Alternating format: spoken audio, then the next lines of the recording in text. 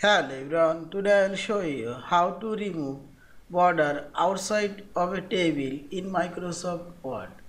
This is my table. I will remove this outside border. Firstly click on this table and dragging your mouse select whole table. Now select design option and select your border option. Sorry, this border color option select and select here no border. Now select border option. Here you will find this outside border. Simply select outside border. See this outside border already removed. Also you can add new outside border. Now select your whole table and select design option and select border.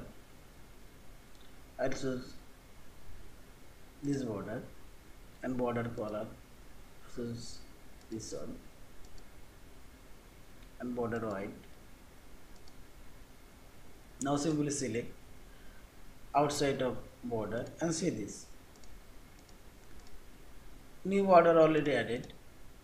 Again you can remove this outside border and select whole table and select here no border and again select border option and outside border and see this outside border already removed.